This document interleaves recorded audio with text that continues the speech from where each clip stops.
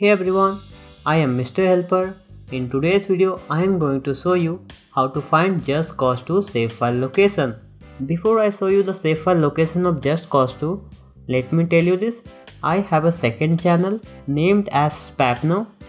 Nowadays I am doing regular stream on that channel. If you want, you can join the stream. Okay, it will be my pleasure to see you in my chat. Okay, so that's been said, let's get started. What you have to do is simply go to the location where have you installed your Steam. In my case, I have installed it in my local disk C. As you can see, I don't have any other drive. Go to the location. Now try to find a folder name as user data. Open it.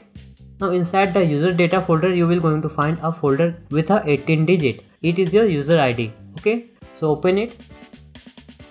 Now open 8190 folder and now you will gonna find your save files.